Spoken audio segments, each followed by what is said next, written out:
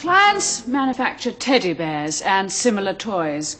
We claim that due to the negligence of the defendants, a large number of these teddy bears have been going blind, and some have been losing eyes entirely. Very distressing condition, I'm sure we all agree. Going blind, Miss Craddock?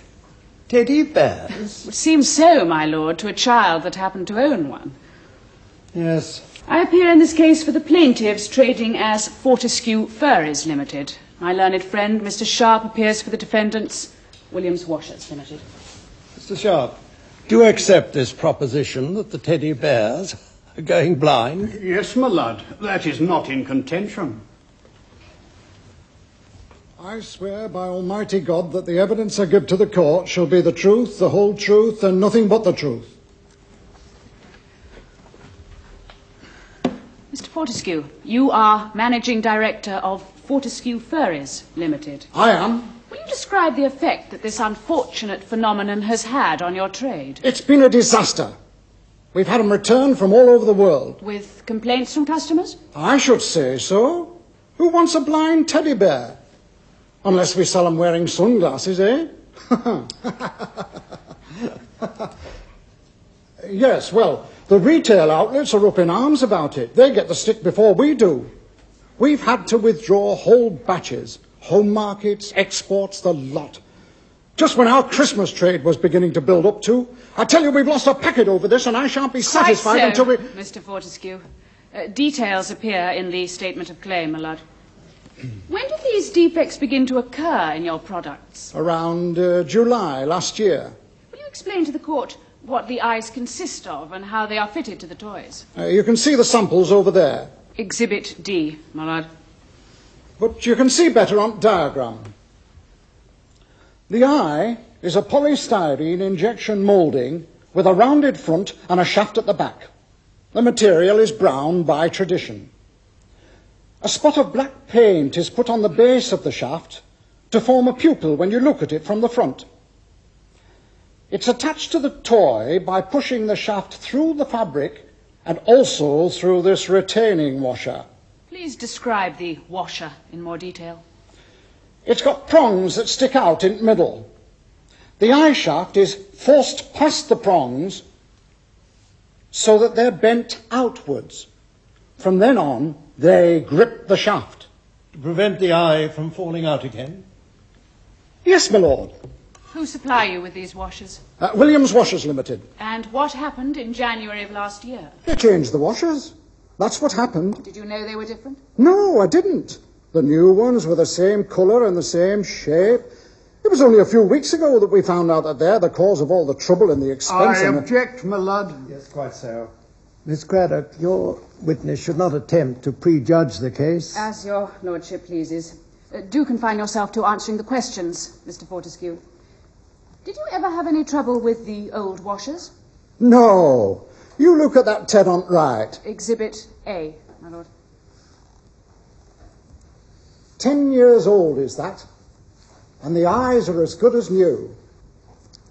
How often have defects occurred since the new washers were supplied? Oh, 90% of them have gone wrong in the Teds, one eye or t'other or both, getting glazed or falling out. Thank you, Mr. Fortescue. You say you were unaware that the washers had been changed. Do you make no quality control checks on your supplies? We check the dimensions are right. No metallurgical tests on the material itself? No, why should we?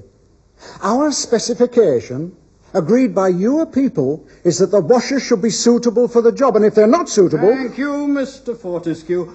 No more questions, my lad. Tell me, Mr. Fortescue, in what way exactly are your teddy bears suffering?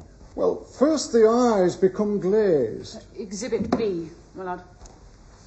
What you might call cataracts, or glaucoma. Glaucoma? Then they start dropping out. I intend to call an expert witness to explain precisely what is happening. I shall be most grateful, Miss Craddock. And after that, Dr. Daniels, you joined the faculty of East Sussex University, where you have continued your research into industrial materials. and for 6 weeks you conducted tests on samples of my client's products manufactured both before and after January of last year. That is correct. Will you explain to the court what, in your opinion, causes the appearance of blindness and the subsequent loss of the eyes? It's due to the phenomenon of environmental stress cracking. Could you put that a little more simply? Cracks have grown across the shafts of the eyes. Polystyrene is normally a glassy, transparent, polymeric material which gives the eyes a clear look. But when it has a crack in it, the light is reflected from the crack, giving the eyes a glazed look, like glaucoma. Cracks in the material.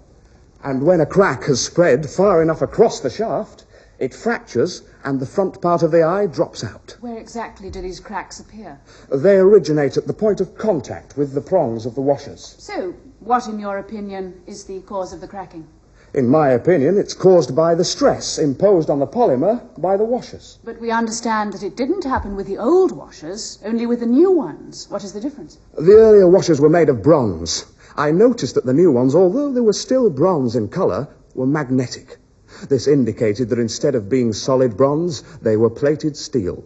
And what is the effect of this? Much greater stress. Those arms, the prongs which protrude into the centre of the washer, can be regarded as mini cantilever beams. Now, when such a beam is elastically deflected from its position of rest by the fixed amount needed, the force developed depends on E and I, the Young's modulus of the material, and the second moment of area of the beam section, which depends only on the dimensions and the way in which the beam is bent. Your witness is just blinding us with science, Miss Craddock. May we take it, Dr. Daniels, that the force you refer to is caused by the prongs pressing against the shaft when they are pushed through the washer? Yes, exactly. The stress is directly proportional to the Young's modulus, and the modulus of steel is approximately twice that of copper-based alloys. Are you telling us, Dr. Daniels, that a steel washer can apply twice as much force as a copper alloyed one? Yes, my lord. And Thank you. finally, what will be the result of this additional stress? It will increase the likelihood of environmental stress cracking to a level such that the combination of high stress and normal environmental conditions will cause the eye fractures. Thank you. Just a moment. The previous witness told us that the defects began to appear last July, but it seems that the new washers were supplied from January. Yes, my lord. It would take about 6 months under stress before the cracks began to show. I see. You may begin your cross-examination after lunch, Mr. Sharp. The court will adjourn until 2 o'clock.